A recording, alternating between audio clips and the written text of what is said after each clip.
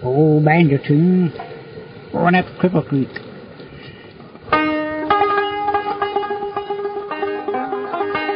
This is Kentucky Afield Radio. We sound a little different today. We're listening to a style of music likely best described as homespun. And it's not just the tunes we're listening to, but the style of how it's presented.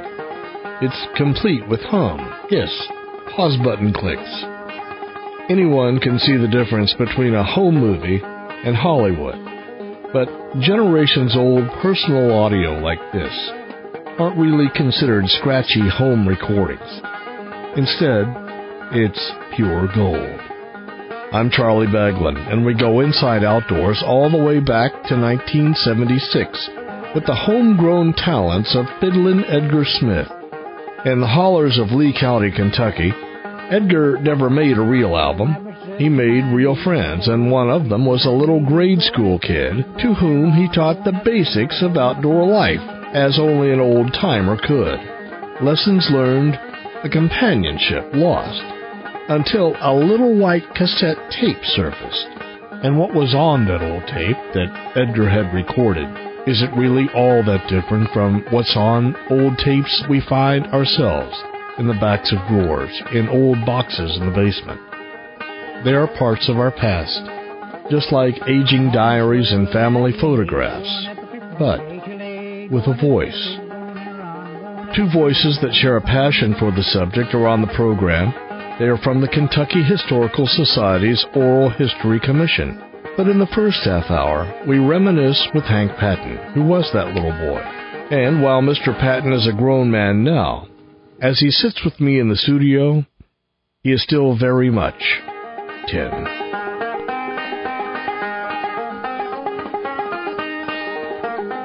We will be back in a moment. This is Kentucky Afield Radio. Honey, what'd you get your brother? The Fish and Wildlife gift certificate. Fishing for ideas, hunting for gifts? Give the Kentucky Fish and Wildlife gift certificate for the person on your list with the great outdoors on theirs. Online at fw.ky.gov. Dear Santa, you probably never expected to hear from an old fellow like me, but I too have a list. Some folks are coming to visit me. It's been quite a while since I've seen my son and grandson. They're always ripping and racing going someplace, but this Christmas, they're just racing to see me. So, Mr. Kringle, let them arrive safe. That's all. A holiday wish for safe travels from your Kentucky Office of Highway Safety. Christmas means deer season in more ways than one. Have the Jolly Reindeer drop off the Kentucky Fish and Wildlife gift certificate, perfect for anyone on your list who has hunting on theirs. Find it at fw.ky.gov. If life were a movie, it would have its own soundtrack. My name is Charlie Baglin, and thanks for joining us on a special episode of Kentucky Afield Radio. For many of us, the soundtrack of our life may very well be found on an oldies radio station. The sounds from our past, the movies, old TV shows. But some recordings bring back the past like no other, and they are often found when we take the time to say, I wonder what is on that old cassette tape. I wonder what was recorded on that old reel-to-reel tape from Granddad's closet.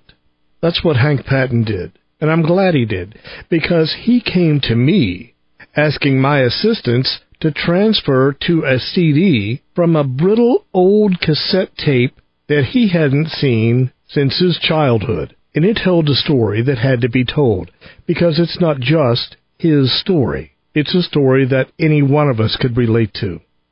Hank, we are listening to the music of Fiddlin Edgar Smyth. Who is Edgar Smyth? Edgar when I met him, was about a 75-year-old, 5'5", skinny as a rail, Eastern Kentucky mountain guy from Lee County, Kentucky.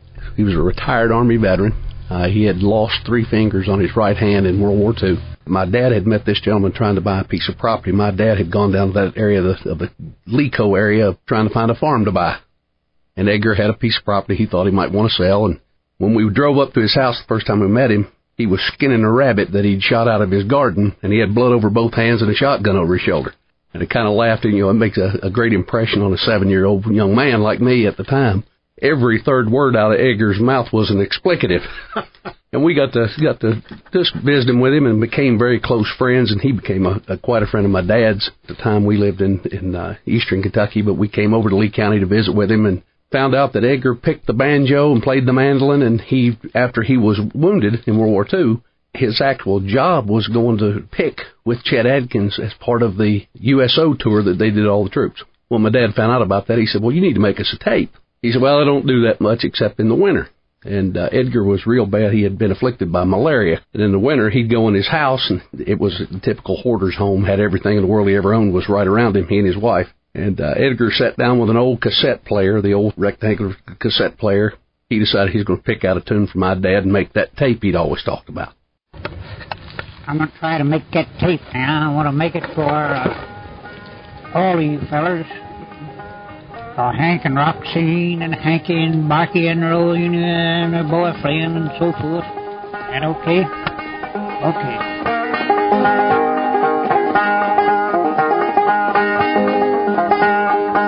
Fiddlin Smith, how was she found? Shot through the heart, lying cold on the ground. Blood it was scattered and poured on the ground, and blood marked the spot where poor Ellen was found. Warden just told me that soon I'd be free to go to her grave beneath that old willow tree.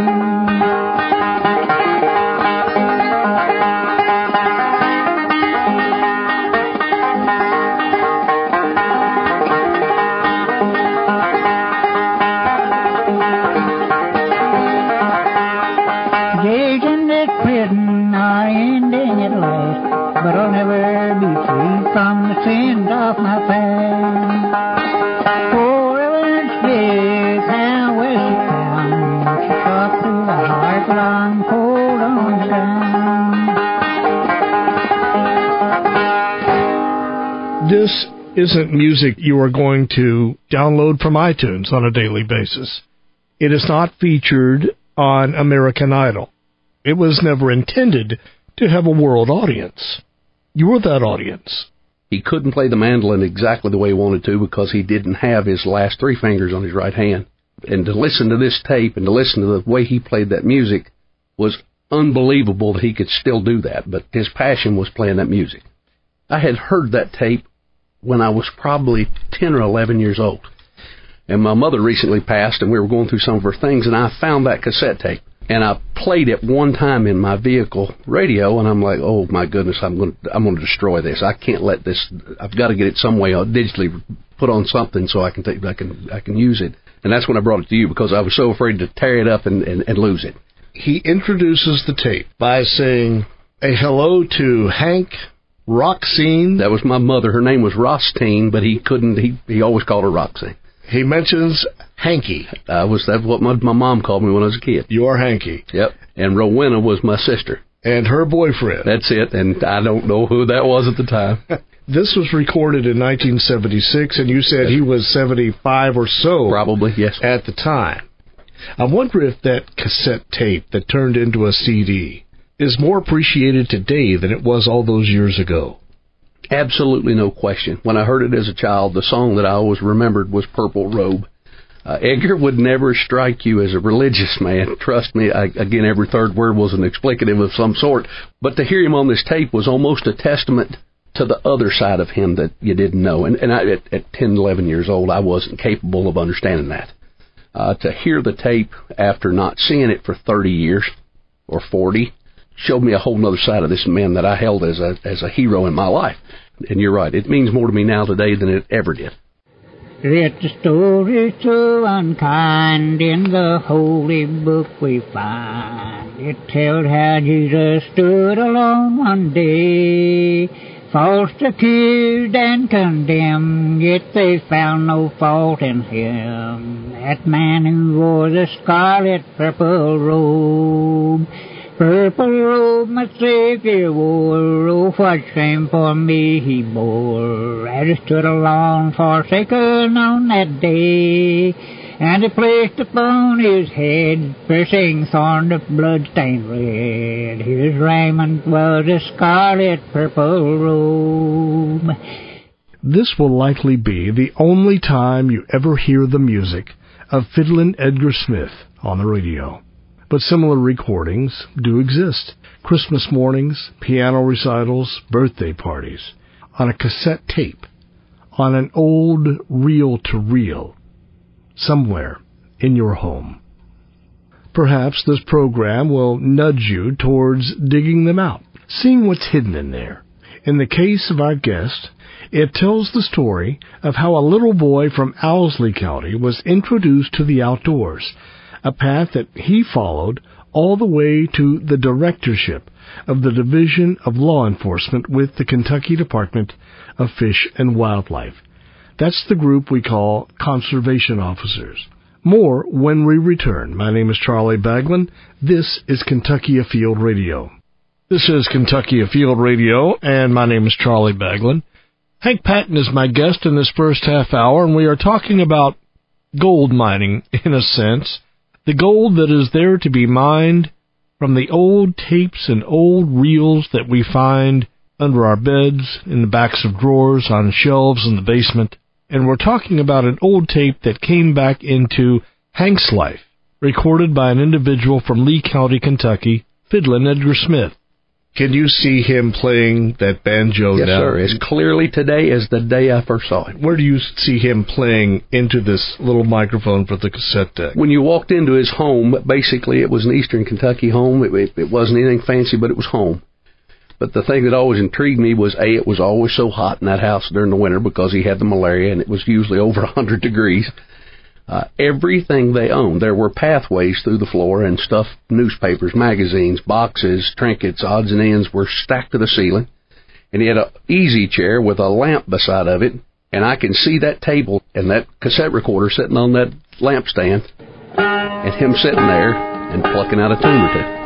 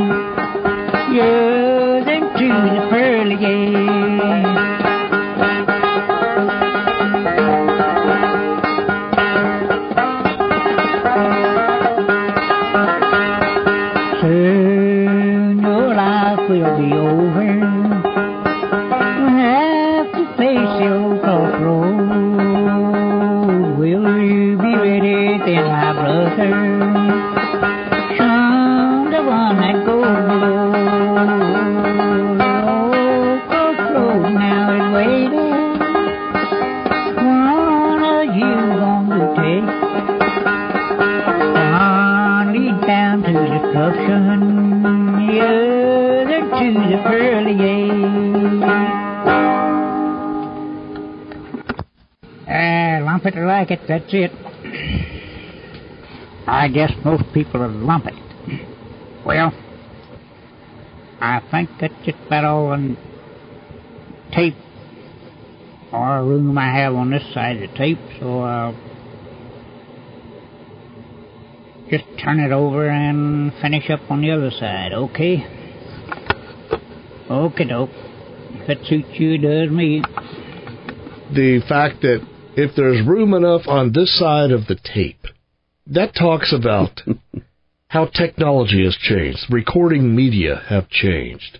People today they don't have cassette decks. They don't walk around with reel-to-reel recorders. In their pocket, they have a phone that will record birthday parties. And would you agree that there is an absolute treasure trove in all of these recordings? Maybe not today, but in 20, 30, 40 years down the pike? Absolutely. I mean, look at what, we've got more technology in our pocket now than was even available then. And you see these folks who are out videoing their hunts, or they're recording a fishing trip or something they're doing with their kids or with their family. And, those things don't mean much at that time. But 30 years from now, what's it going to mean to you? Where does that take you back to then? And that's exactly what this tape did. I think Edgar probably didn't imagine in 1976 that we'd be talking about this today. Probably wouldn't have wanted us to. Now, that's it, I say. You don't care what you say, it might be. My dogs are barking in there, and me is screwing the song up, and I don't know. Well, life goes on just the same, though. Here we go on another one.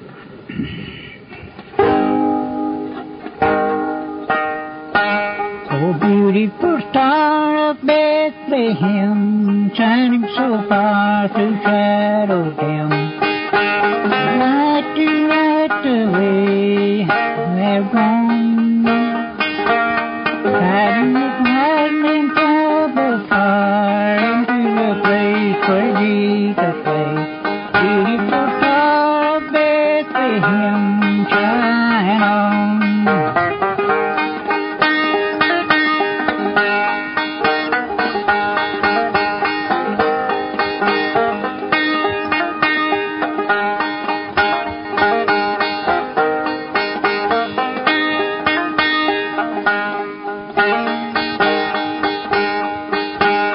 Beautiful star of Bethlehem, shining around the glory throne. Beautiful star of Bethlehem, shine on. It's a light to light the way into the land of perfect day. Beautiful star of Bethlehem, shine on. This is homespun music. This is Americana. This is Appalachia. This is Kentucky, long ago. Poor Ellen Smith, Black Mountain Rag, Beautiful Star of Bethlehem. We still hear some at Christmas. Old Cross Roads, not Crossroads, but Cross Roads, as in the crucifix. Little Maggie, Purple Robe you mentioned. These obviously were his favorite songs. They were. Absolutely by memory. If I remember watching him cut one of those songs, he had no music, just whatever came to him when it came to his mind. Memories are what they are. Some of them, they're very happy. Sometimes they bring back sad memories, sibling rivalries. You never know what memories are going to surface in these, but you seem to welcome every one of them. It was amazing the things that I remembered, just and the nuances about Edgar. Edgar didn't have any running water, and every day he packed it to a spring, and it brought up the memories of me going up to that spring as a child and drinking out of a gourd dipper out of the spring. We didn't worry about being sick or something happening, who knows. But we got right down in the spring, and my first squirrel was killed with Edgar, with a 12-gauge shotgun, and I shot the gun, and I was so afraid that he'd be mad at me if I acted like it hurt. But I was 6 years old shooting a 12-gauge, and I remember walking around going, I can't even cry. He may make fun of me. I may let him down. This is something I've started to do, and nobody in my family knows that I'm doing it, so I'm sort of being covert about it. As I record our big meals, just like the tapes that I found of my personal history from back in the early 60s. It would be of Christmas morning opening gifts, Thanksgiving dinners, and the big occasions. And I started to record those, not because I want to listen to them today, but maybe people down the road 20 or 30 years may get a charge out of hearing what was going on. And you sort of get a feel of that from listening to Edgar. You said he was quite the sportsman out of necessity. Absolutely. You have become quite the sportsman yourself. Out of passion. We have not talked about your career at all, but I think that it's interesting how something that happens when you're 7, 8, 9 years old can influence you in your career today. You know, we talk about imprinting in the wildlife side of this business, but, you know, we're doing it to people, too. I mean, we're making a difference. He got you started, but you had to follow the road yourself. I always make the joke that when I was an 18-year-old, one of my closest friends was Teddy Paul Markham, was a game ward with the Department of Fish and Wildlife, and he'd take me out and let me ride and patrol with him. That was back in the old days when they gave him a radio, a gun, and they drove their own personal vehicle. And we'd go check trout stockings in Buffalo Creek, and we do those things, and that was the passion that I wanted to do that so bad. It shaped my life. I always tell a story. It took 26 years to get back to Fish and Wildlife, but I made it. So there are some copies of this now on CD. That's correct. You've given this now, I trust, to several people? I've given it to my brother and my 2 sisters. I've got those copies, and I even gave one to one of my best friends who didn't know the guy, but he just heard it and wanted to hear it, wanted a copy of it. So it's absolutely classic. That is true Kentucky. That's true history of Hank Patton. It is. What kind of reaction have they had? About the same one that I had, Charlie. A tear down their cheek. Well, Hank, I appreciate you coming out. I'm glad I got to hear it. Well, I appreciate you doing it for me. We will have some more on protecting some of these old audio archives of our life when our program continues. This is Kentucky Afield Radio. This is Charlie Baglin on Kentucky Afield Radio. Christmas gift giving is on a lot of people's mind these days. Kids like new things, new music, new games, new stuff. The older we get, however, the more we appreciate the way it was. Old decorations, old recipes, old photographs, the old stories. How that plays into our 21st century lives, we'll ask the Kentucky Oral History Commission. First up, our fishing report. This is Charlie Baglin on Kentucky Afield Radio. To know where you're going kind of helps to know where you've been. An intriguing conversation, I'm sure, with the Kentucky Oral History Commission after the break. Christmas means deer season in more ways than one. Have the Jolly Reindeer drop off the Kentucky Fish and Wildlife gift certificate, perfect for anyone on your list who has hunting on theirs. Find it at fw.ky.gov. Dear Santa, you probably never expected to hear from an old fellow like me, but I too have a list. Some folks are coming to visit me. It's been quite a while since I've seen my son and grandson. They're always ripping and racing going someplace, but this Christmas, they're just racing to see me. So, Mr. Kringle, let them arrive safe. That's all. A holiday wish for safe travels from your Kentucky Office of Highway Safety. We are back, and my name is Charlie Baglin. You're listening to Kentucky Afield Radio. The theme of the show is sort of a blast from the past. In the first half hour, we talked about finding old recordings around our homes from when our parents were young and had these newfangled gadgets called tape recorders, and they would record everything, Christmas dinners, personal thoughts. For the rest of the show, we want to look at that from a more formal perspective. From the Kentucky Oral History Commission, part of the Kentucky Historical Society, we welcome Administrator Sarah Milligan and current Chairman Dr. Richard Taylor. What is the history of oral history? Is there a difference between an old recording of, say, the Hindenburg disaster? Is that oral history, or is it oral history something else? Oral history is actually a defined discipline of study with set guidelines. Oral history, in order for it to be an oral history as defined by those guidelines, it has to be recorded in either audio or video. It has to be at least 2 people talking. So For example, me sitting down with somebody else for a specific reason that we're going to have that conversation that's recorded. So it has to be about a historical topic, an event in time, a profession, an occupation, something very specific. It has to be at least two people. It can't just be me handing someone a tape recorder and saying, all those stories that you've told me for the last 10 years, I'd love it if you just recorded those. I'll be back in an hour. Just talk to yourself. Why wouldn't that be considered oral history? Because I too, I remember sitting down with my grandfather, say, tell me those stories about you walking up and down the river. And were you there listening to him whenever you recorded it and asking him questions? No, he was telling me the stories. It's not that is not a history that is given orally. It's just not this discipline of oral history. Part of my job is to do outreach in the state to train people on how to do oral history interviews, and you want to get the most holistic picture of what that event or that time or that story that you're specifically sitting down with them. So it's to ask those questions of how did that feel? What did that look like? What did that smell like when you were doing that? To get the sensory, really understand what that experience was by listening to someone tell the story. Maybe they've told it throughout their entire life, but by really intensely listening to what they're saying and not saying, you can ask pointed questions to help draw out the larger picture of those events. It seems, and Richard, I'll point this question to you. It seems that until the dawn of the printing press, oral history was basically all we had. Am I right? Word of mouth? Right.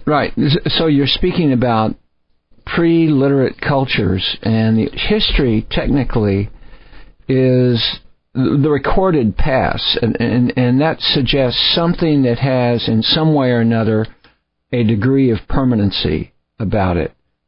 What little we know in Kentucky that comes to us, other than through the official, documented, printed record, comes through diaries, through journals, and through Shane and through Draper, who were two individuals who, in some ways, were the first oral historians, though they had the only means they had to record the people they spoke to was the written word, and unfortunately, in some instances, they doctored or altered that in some way. The problem is there are a number of questions we'd like to ask that we can't ask now. But really, oral history, the uniqueness is that you can get a first-person account of that event or that lifestyle, and you hear that person tell how it happened in their memory from their personal perception, in their own words, in their own voice. And then later on, you can go back and, if that's your grandfather, like you were talking about, if you had recorded stories with your grandfather about him telling you the things that he remembers from being a kid, and maybe things that his parents and grandparents told him as well, that's something that you can go back to and visit and relive from his perspective, not from the way that you remember him telling it. Richard, you're the Poet Laureate of Kentucky, or were. What years were those? 1999 to 2001. You like to tell stories. You're a professor. I've heard you teach. You enjoy history. It's clear. You have a PhD in English. You like language, and you like the telling of stories. I can see this is a natural fit for you at the Oral History Commission. History, too often, it writes, let's say, in broad strokes, and it covers significant public events. I think oral history, in many respects, not only encompasses those events, but gives us an image of the lives of more ordinary citizens as they relate to the historical context around them.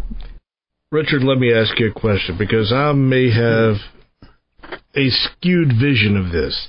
The farther we go back in time, I want to say we lead a little simpler life. I'm wanting to say a little closer we get to the land, having to garden for our food, having to hunt and fish for our food. Sure. And I think it's important that as our lives become increasingly complex and sort of driven by technology, it surprises me just working with young people how spotty and fragmentary their knowledge of anything beyond their own birth year is. what is lost in not finding the means to recover that somehow. And speaking of recovering what we've lost, earlier we were talking with a man who had discovered an old cassette tape from the middle 70s. On it were some old home recordings that had really brought back some treasured memories from when he was just a little boy. Sarah, Richard, I'm telling you now, he could have found $1 million and not been any happier. In a minute, I want to get your comments on this type of old recording that many of us have. But first, Sarah, you brought a clip that illustrates that discipline of recording in oral history. Set this up for us. In the mid-'70s, the first thing the Kentucky Oral History Commission did was they put a tape recorder in every single public library or every county public library in the state. So we put 120 tape recorders out there. And out of those 120 tape recorders, we got recordings back from 116 counties. And this recording is actually from that project. It was from the Marshall County collection. The recording was done in 1977 with a man named Gilbert Woodruff. And so you think back, he's talking about being a kid in the 1920s. He's talking about his memories of hunting. But this small clip part that I pulled out was him talking about what he did with all the pelts that he collected, what they were used for once they left his hands is just great. So back when you were a boy, what was the main thing that you liked to hunt for in those days? Rabbit and squirrel and possum. That's the only way that I got into Christmas money was hunting possum. And that was to eat? I didn't eat them much, but Daddy ate them. He liked them. But I got the hides. Did you do your own curing of the hides?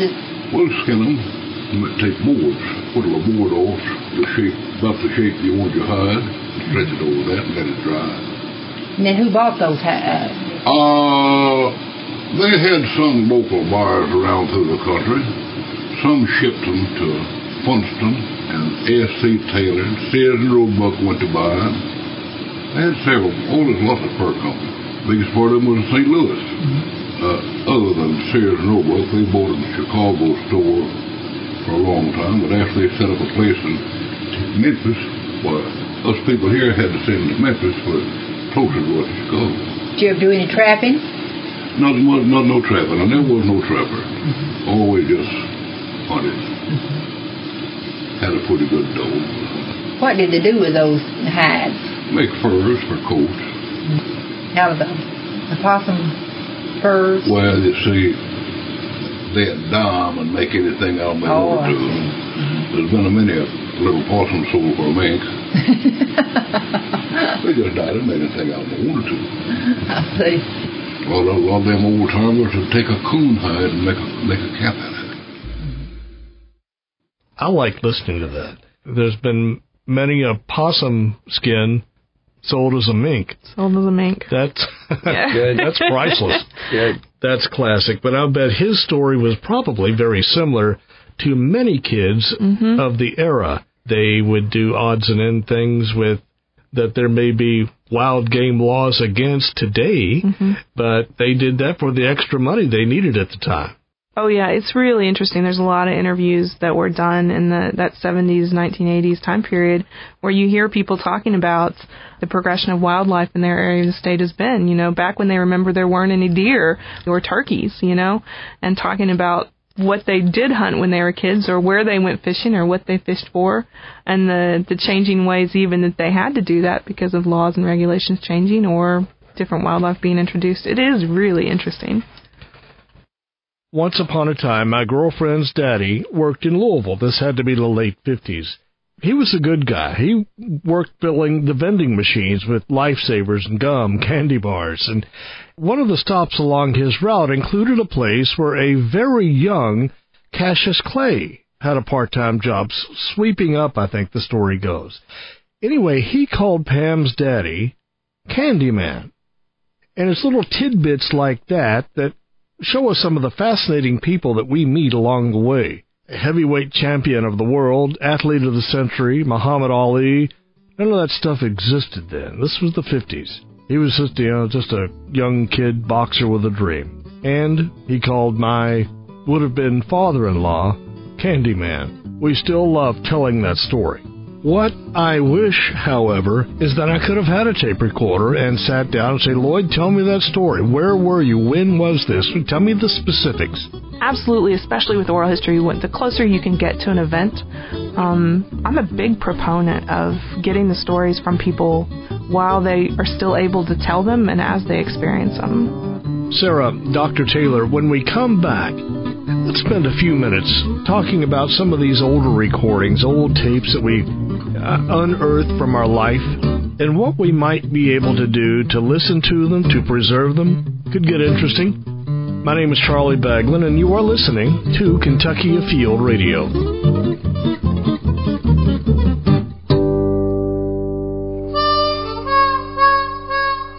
We are back in our closing segment of Kentucky Afield Radio. My name is Charlie Baglin, and we're talking to a couple of folks who represent the Kentucky Oral History Commission, part of the Kentucky Historical Society. Administrator Sarah Milligan and Chair of the Commission, Dr. Richard Taylor. Welcome to you both. People record their stories, or we will find these old tapes. Perhaps we have them in our basement someplace or in a bottom drawer, and we've always wondered what they were and never really knew. Is there an enduring medium that you have found that will preserve audio so that generations with one little apparatus, whatever that is, can play it? No. But to expand that a little bit, this is something that archives, librarians, all that, the people who actually deal with making sure that the media that you create today will be preserved in the future, deal with on a daily basis. When you're talking about just a small cassette tape, that maybe you recorded in the 80s, the lifespan of those, if they're being kept in a relatively steady humidity and temperature controlled space and maybe brought out once every 5 years or so and run back and forth, is about 35 years. And that's actually a pretty long lifetime for when you're talking about analog audio or video media. Reel-to-reels actually have a little bit longer lifespan than that. They're a little bit more steady. Tape in general seems to be one of the backup media that people still use even for digital content. There isn't a physical medium that you can put those onto that's going to make sure that you can play them back, as you said, 30 years from now. The business that libraries and archives are in is making sure that those digital files and analog files converted to digital medium will be available 50 years from now, 100 years from now. And the only way to do that is to stay on top of what the technological trends are. And that's a big task, but it's something as an archive we've committed ourselves to doing. And so once we get all of those cassettes migrated to a digital medium, onto a server, onto a hard drive, we have to do it in a format that 10 years from now, when that file format is no longer usable, we can easily migrate it over to whatever is the best standard at that time. Good friend of mine was in Vietnam back in the day, and he had a reel-to-reel recorder and would sit down and talk about his life there and what he saw and what he did and the goings-on of Vietnam life. And I think he sent these back to Kentucky to his mother.